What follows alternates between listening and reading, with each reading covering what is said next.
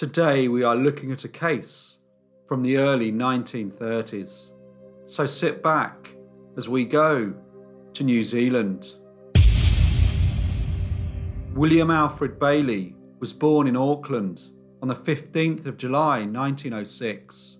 He was raised by his respectable and hard-working parents named Frank and Constance on a farm in the Waikato district, which is located on the upper North Island of New Zealand. William was the second oldest of 5 children. He had an older sister and 3 younger brothers. He was an intelligent child and did well at school, but he had some strange, somewhat disturbing habits.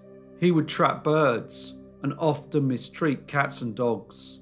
People soon started to notice that the young, studious boy seemed to have a macabre side to him. In June 1925, William's father purchased a farm in Papamoa, a few miles from the city of Tauranga. William moved there and started to work. He was joined by the rest of his family in 1926. He had grown into a confident, handsome young man who possessed great charm and charisma. He was popular and soon met a young lady named Phyllis Dorothy Palmer, who worked as a stenographer. They started courting, and on the 29th of August 1928, they married. The couple then went to live in Auckland, but on October the 1st, 1928, just 2 months after they married, William's 17-year-old cousin, named Elsie Walker, who had been living in Papamoa, went missing, along with her uncle's car. The case of the missing girl dominated the newspapers in New Zealand. The car was soon located in a suburb of Auckland, but there was no sign of Elsie. Then, on the 5th of October, 5 days after she had gone missing, a young man out walking discovered her body under some bushes about 8 miles from where the car had been found. When the body was discovered, it bore no visible signs of violence, but the subsequent medical examination showed that the deceased had a fractured skull. Pathologists, however, were unable to determine the exact cause of death. They did believe that the blow to the head had been a deliberate act, and that Elsie had probably been murdered. The case was investigated, and William Alfred Bailey soon became a person of significant interest to the police. They investigated his movements at the time of the disappearance, and over the next few months he was questioned and interviewed. A key belonging to him was found in the car, and even though he had only recently married, it was noted that he was living apart from his wife in a boarding house. The couple were also struggling financially. When police spoke to members of William's family, they all gave statements confirming that he was in Auckland when Elsie disappeared. After an extensive police investigation, there was not enough evidence to charge William with the death of his cousin, Elsie Walker. Many people in the country found it very hard to believe that a young woman who could not drive could manage to steal a car and drive it 200 miles at night along mainly small, narrow lanes before abandoning it, walking about 8 miles, whereupon she died, either from exposure or exhaustion. They suspected foul play, but the police had no more suspects and no conclusive proof that Elsie had been murdered. While the police investigation had been going on, Bill and Phyllis Bailey moved to a dairy farm in the small rural community of Ruawaro, not far from the town of Huntly. They arrived there in November 1928. It was a good time for them to leave Auckland, as they were able to remove themselves from the publicity and the police inquiry into Elsie's mysterious death. The farm was next door to a farm that was owned by Samuel and Christabel Lakey. William had known the Lakeys for many years, as Samuel had worked as a carpenter for William's father at his properties in Karaka and Papamoa. It was in fact William's father, Frank, who had sold the farm to the Lakeys. Life was going well for William and Phyllis. They both worked hard and made the farm a success, and by 1933, Phyllis had given birth to 2 boys, so they now had a family of their own. It was also a good time to be a farmer in New Zealand. New technologies had emerged, such as electrified milking sheds, and there had been a lot of research into how to improve the returns of pasture and stock. By 1929, Major state hydroelectric projects had finished at Harrowfenua and Waikato. This meant that the majority of urban dwellers and farmers had access to electricity, and by 1931, the country generated 40 times more electricity than it did 20 years earlier in 1911. At the farm, the family lived in a nice house, and William was well known in the local community. Everyone believed that he was a devoted family man, and he was often seen enjoying time with his wife Phyllis and his 2 children. The Baileys also got on well with their neighbours, Samuel and Christabel Lakey, but the relationship between them deteriorated when they had a dispute about one of the farm boundaries. William requested that he cut a piece of the Lakeys' boundary fence so he could access some land owned by another neighbour. This was quite important for William, as it would give him access to the main road. The Lakeys, however, didn't agree with the plan, and an argument pursued. As the argument got more heated, Christabel Lakey, who by this time had become very irate, looked at William and shouted, "Your guilty conscience is prickling you. You murdered Elsie Walker, and we expect the same." The whole event was witnessed by a neighbour.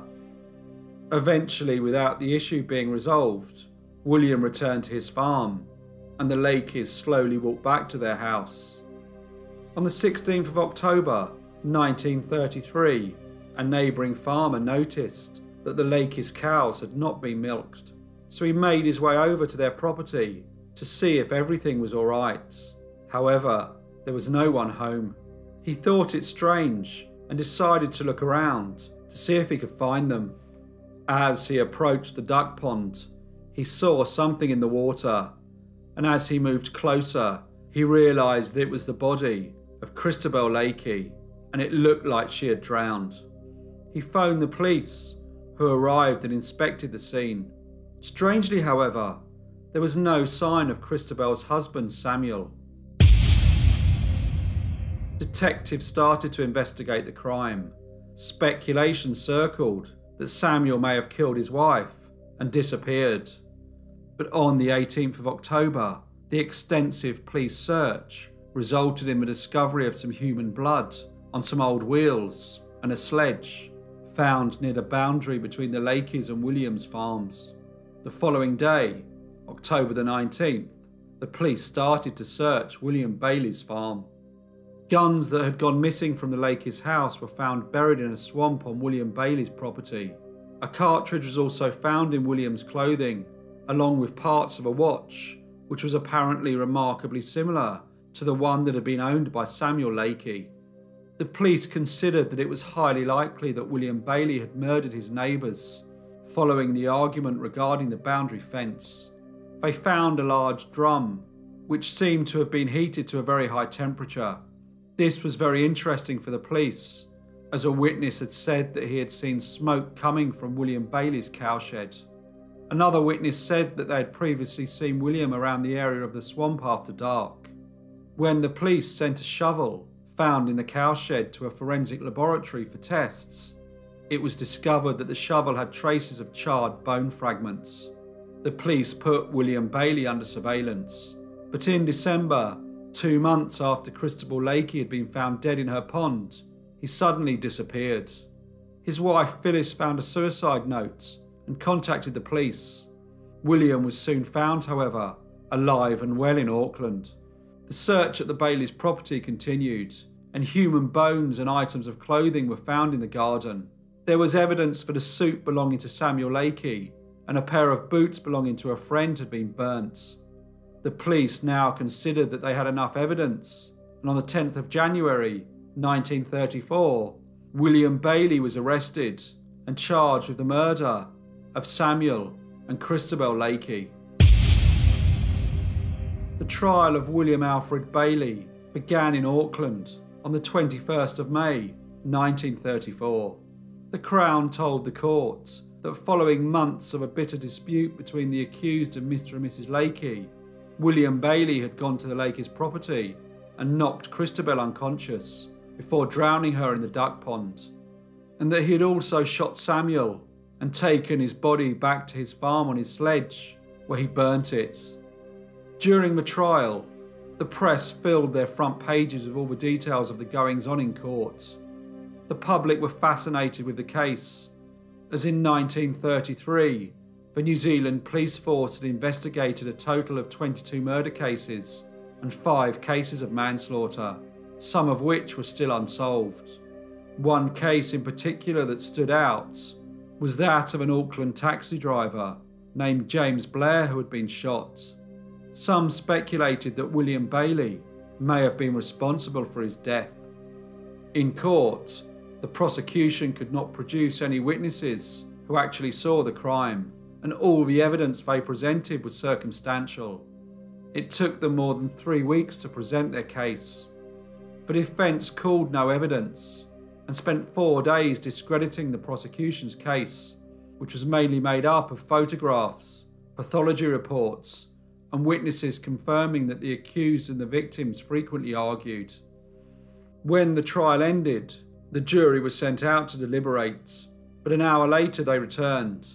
When the judge asked the jury foreman if he found the defendant guilty or not guilty, the foreman replied, "Guilty," and the judge sentenced William Alfred Bailey to death.